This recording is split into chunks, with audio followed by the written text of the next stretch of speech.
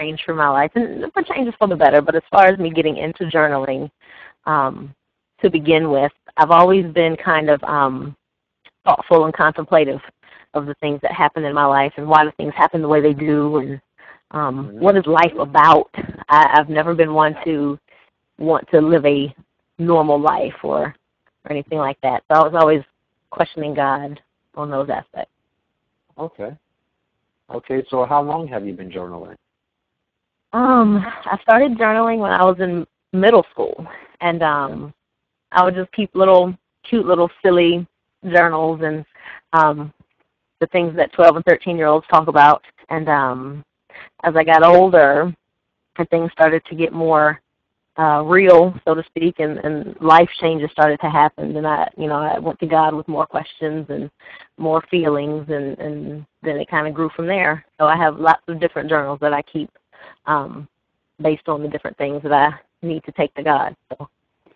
Okay. So with that, so why do you have different journals? My brain is very organized. I like to try to stay organized. So I noticed at one point that I was just writing everything in one big notebook. And then later I decided to categorize. So now I have a notebook where I write down things where I'm thankful to God, or I have a notebook where I write down the desires of my heart because He promises to give you those. So I want to make sure I communicate those to Him. I have a travel journal. I have a journal where I just have conversations with the Lord. And then I have a journal where I write down the revelations that I have from God when I do hear Him whisper. And when I do see things connect in my world, I like to write those down so I can remember and reflect. Oh, okay.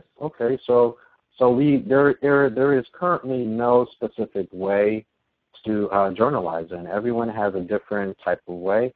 And as Absolutely. we know, if we look at the screen here that I'm sharing, I guess this was done like a couple weeks ago when I referenced journaling, and as it says here, this was on October 22nd, 2012, and I just had my own method of journaling, which was I wanted to have a special type of scripture focus for that day. So this is October 22nd, 2012. And, the date is important because it allows you to reflect on what happened before. And we have worship, evangelism, stewardship, serving, study, insights.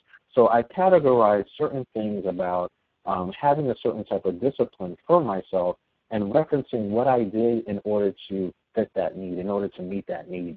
But for you, for instance, you're referencing that you just had different journals for things in general, right? Yes, that's correct. So for me, I was mainly a lot more simple. I wasn't going into a lot of writing here, but I definitely wrote something in order to have a certain type of reflection. Right. Okay? So let's look at yours, some of the journal entries that you sent me. Okay. Right, so what we have here, sometime around 2001. So right now it's 2014. So that was about 13 years ago. Right. So, what were you referencing in this one over here? I was 22. I was just graduating from college, and I was at that point where I was like, now what? I have my degree, God, like I'm supposed to have, quote unquote, based on my family, my upbringing, and I have it. Now what do I do? And I was praying for a job and those kind of things, and I wanted to be independent, to take care of myself, and that kind of thing. And I felt like I couldn't, at this particular moment, I couldn't do anything. Yes. And so I had to lean on God in order to provide. And so that's what this one is coming from.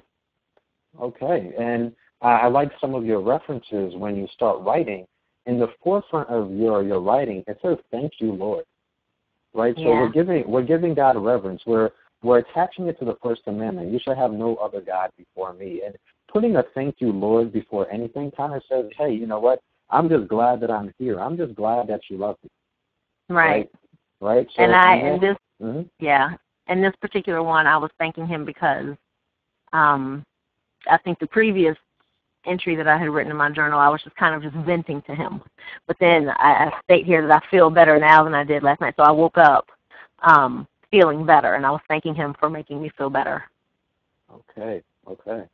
And you're talking here about some of your frustrations, and I think that's great because in that third sentence, just talking about your frustrations, to be able to reference it back and say, wow, you know what, I was frustrated over things that possibly didn't really matter, and look how God, look how great God is, and that right. He maybe, and this reflection allows us to say to ourselves, look where we were before and look where we are now.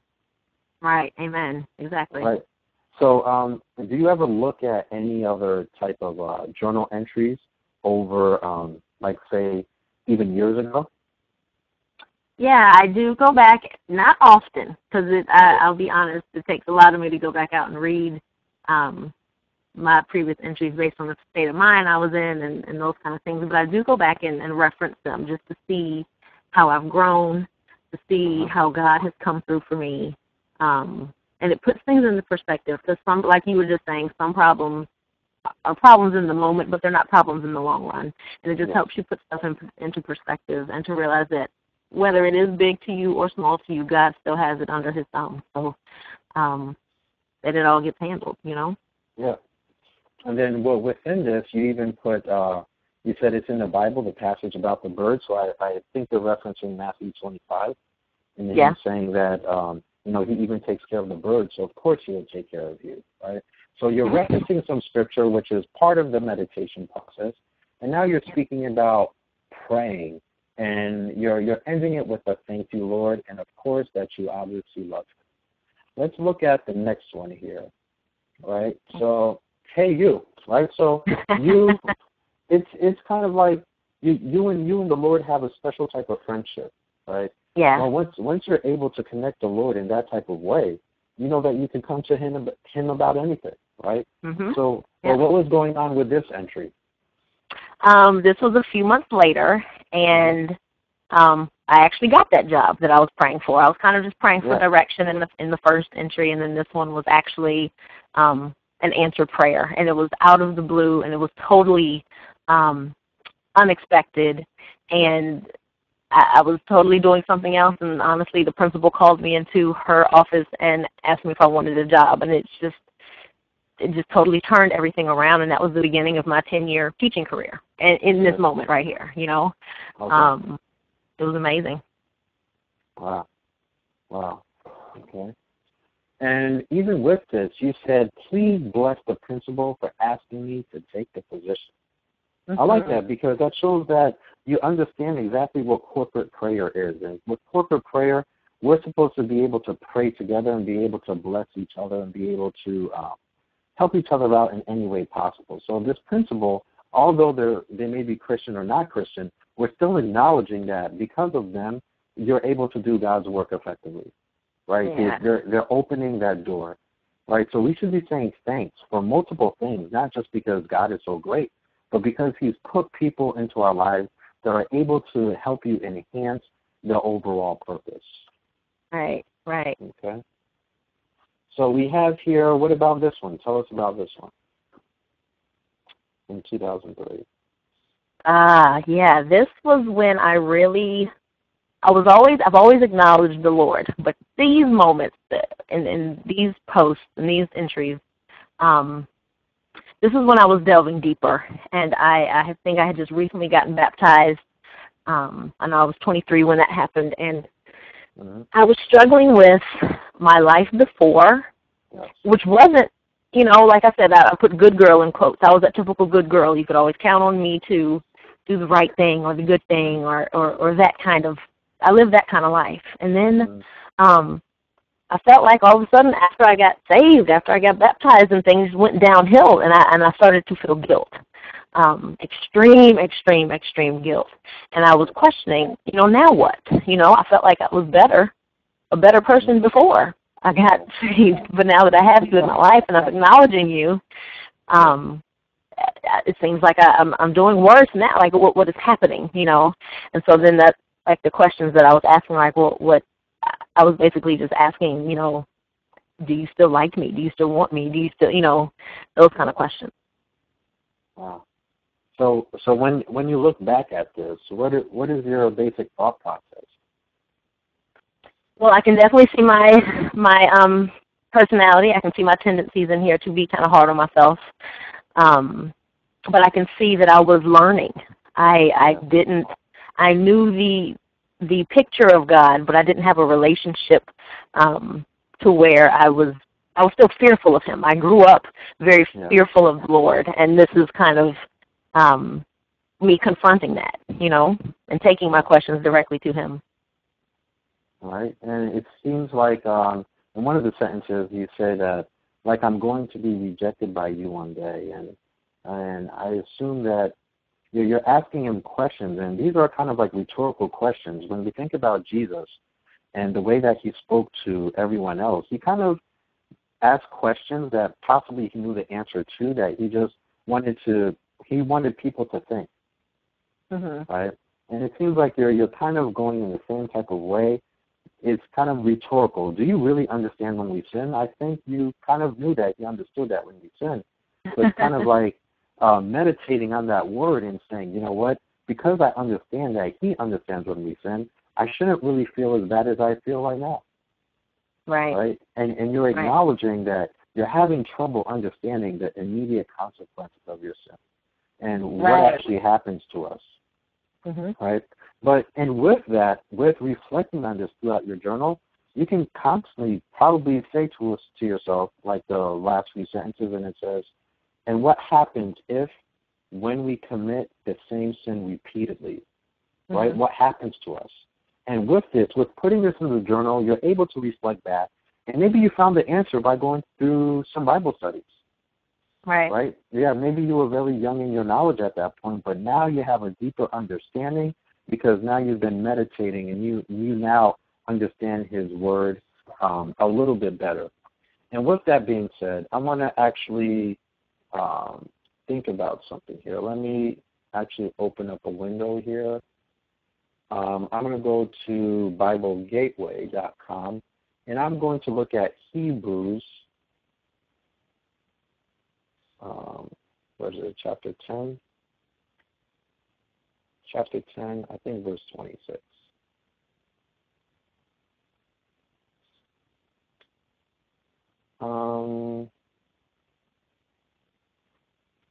Is it chapter 10, verse 26?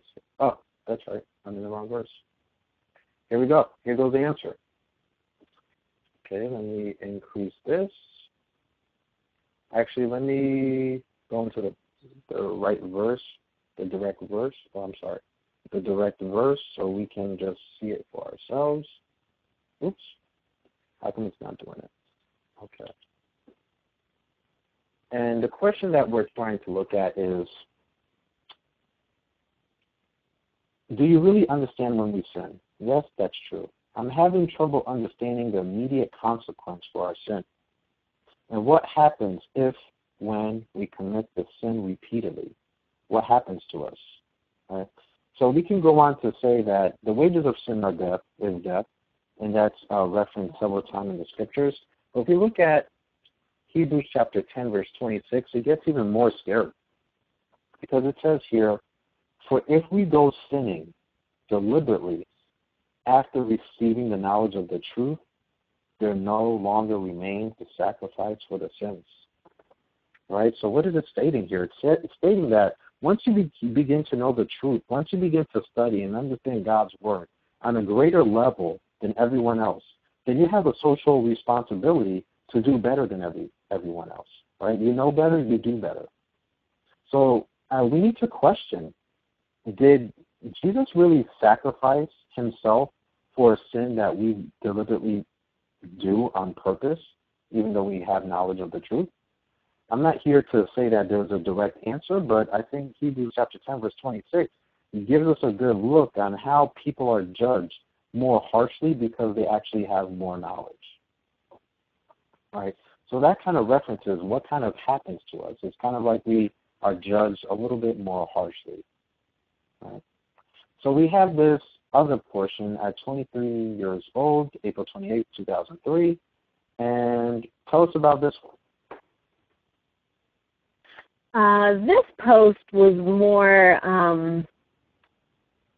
I felt like I was living in a box. and it kind of stems from the previous post with me being that quote-unquote good girl. I was feeling the need to do something or to break free from that self-inflicted label. And so I was just kind of questioning, like, what is this life for? You gave us life to be lived, but I don't feel like I'm living it. And so, and even I don't even know what that's supposed to look like, and so I was just kind of taking it to God and telling him that I wanted to experience the life that he wanted me to have, not the one that I thought I should live based on my good girl tendencies. So I was just bringing it to him and asking him what it should look like, but then asking him for strength too, because I know that with the world that I come from, breaking the mold is not common. Yeah. So I knew I would face like opposition and, like I wrote, discouragement and negativity, and so I was just putting my thoughts before him. Well, and I see that you're doing a lot of self-reflection where you're saying that you're lacking some excitement. Mm-hmm. So what type of excitement were you referring to? I love travel. I love travel. I'm quite introverted, so I don't necessarily meeting new people can be a little strange for me, but I like seeing new people. I remember at certain points in my life, I got to the point where I would get on the interstate to go to work, and I'd see the same license plates over and over and over again, and I'd be like, this is not okay, And so I needed a change. I needed a change in my life, and but I recognized that early in my teaching career anyway, and that, but God has again answered that one, so I'm happy. Okay. So this is in 2003, and when I'm thinking about an old post that you put here, let me see here, in 2002, just about, a year earlier? Like a year and a few months earlier, right? So it's funny how I'm just looking at this right now. It said, I'm so grateful for what you did for me today. Yeah. 2 exclamation points. You answered my prayer about a job. I'm a kindergarten teacher. 3 exclamation points. Yeah. I'm so excited. 2 exclamation points. So obviously you were very happy, right? Yes. You felt very blessed, right? Yes. And you're actually saying even bless the principal. And you're thanking the Lord again at the last paragraph. Thank you, Lord, again for giving me that teaching position. I know it is a gift from you. All right. Then we get down a year and about half later, and now you're referencing your life and you're saying, I graduated from high school, went to college, and now I'm working. And I'm kind of looking at this and I'm saying, just working? You're not just working, right? First you called it a gift from God, and then you started referencing all the exclamation points and bless other people, right? And now you're saying many people have done that. That's no big deal. Right. Right? So then we need to acknowledge, of course it's a big deal. Right? Once we start reflecting on this, we have to say that there's a lot of people without jobs. There's a lot of people without any type of purpose, just walking around, right, with no sense of direction. So when we're yes? And in those, and this is what when I see that, I noticed that yesterday, when I see this, I pick up on my humanness. Yeah. It's a blessing in that moment. I was walking on clouds when I first got that job, and then you have the tendency to get kind of complacent, and you're thankful for it, but then you're just itching for something else, And I think that was the reason that I started keeping a thankful journal, because I realized that some people, like, I have to, the Bible tells you to rejoice, to find your joy again. Means again, so you have to renew it every day, and so I keep that thankful journal just so I don't end up doing stuff like this again. Being like, thank you, God. Okay, now I'm bored. I don't want to do that to him, Yeah. So that brought upon the other journal, the thankful journal that I have. So I make it a point to look for those things that make me thankful. Yeah. And then it goes in with your thought process about excitement, because you understand that you're the type of person that needs excitement. Right, so before you start placing yourself with any goals, you need to know yourself. If you don't know yourself, it's very difficult to get in any type of relationships, because you're kind of just in the air. You're just flying around. You're going day to day. You're picking up the characteristics of everyone else because you fail to have any solid characteristics for yourself. Right? Yep. So that it's great that you know that you need some excitement, but I think then the other challenge comes into play when we receive exactly what we needed from God. Then it's our job to maybe create an atmosphere of excitement. Right. I don't think it's God's job to find out all these ways and mechanisms to make us happy. We have to use what He's given us and say, hey, you know what? I love teaching and I love excitement. Maybe I can create a trip for the students, right, within the confines of some of the procedures at the school. Right, you create an atmosphere for yourself that is conducive to you being successful. Right, so I think too many people are attempting to leave places where maybe that's where they're supposed to be. You have a lot of people who are maybe trying to leave their church, right? But what have they done in order to create an exciting type of atmosphere that is conducive to being the best that they can be and progressing the Word of God? Right. Right. So I think a lot of people, again, they're just running away from issues as opposed to just solving them and understanding that the Lord is going to help them throughout the whole process. Right. So let me see here. So again, with the personal journal, you're supposed to write in it each day, and as Jana just referenced, there's multiple ways of actually writing in this journal. You have my way of just stating some facts and saying to myself, well, such as this.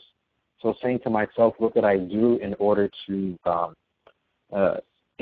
fulfill, I think, my obligation to serving the Lord?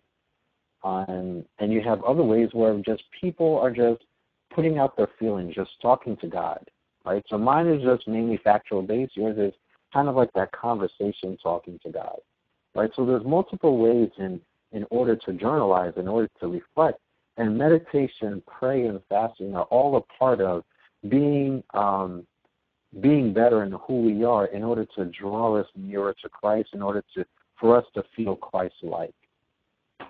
Right, so that's all I have today. Jana, I thank you so much for joining us today.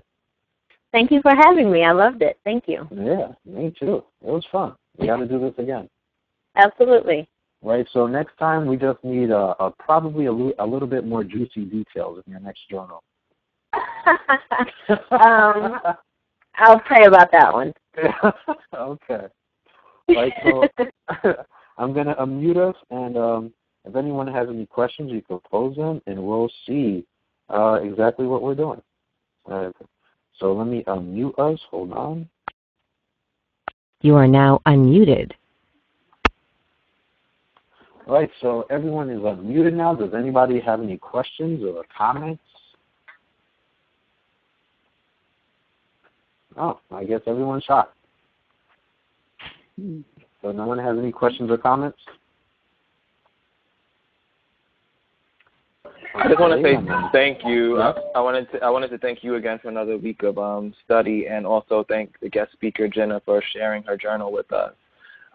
It gives me an idea to have more than one journal, so I can also be thankful and just jot stuff down. So I just want to say thank you. Yeah, no, thank you. You're welcome. I appreciate that. Yeah, thank you.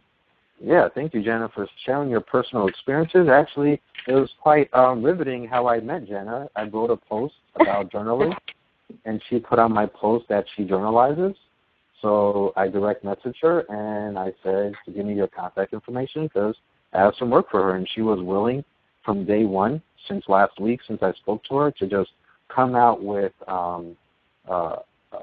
a type of thought process on her reflection in order to share it with us. Because, I used to have these journal entries, but it was mainly a couple of years ago, and you can see by my journal entries, they're mainly short entries. They're not as elaborate as Jana's entries. And again, Jana, thank you for being so willing to just be of servant and be able to expound on what you know in order to build other disciples of Christ. Well, no problem. I just know what it has done for me, and I never knew that there are classes being taught on how to journal, but I think it's I think it's a wonderful thing because it really shows you who you are. If you're trying to grow as a person, you're trying to grow spiritually as a human, it helps. It really, really helps. Yes, absolutely. And Jenna, there's going to be a reward for you. Unfortunately, it's not going to be financial for me, but there's a reward in heaven for you. In heaven, I'll take it. I'll take it. All right. So is there any more comments or questions? Okay, on that note, we're going to end it for tonight. It's about 10:01, so it's right on time, especially because the Miami Heat are playing the San Antonio Spurs tonight for the NBA Finals 2014. So I think I have to get off the phone ASAP. All right. All right, thank you. Guys, it was a great evening again, and I'll see you all next week. Just don't forget to actually, re-register. By tomorrow, I'll have it up on the site. Okay? All right. Everyone have a good evening. You too, thank you. You too, bye. Good night. All right. Later.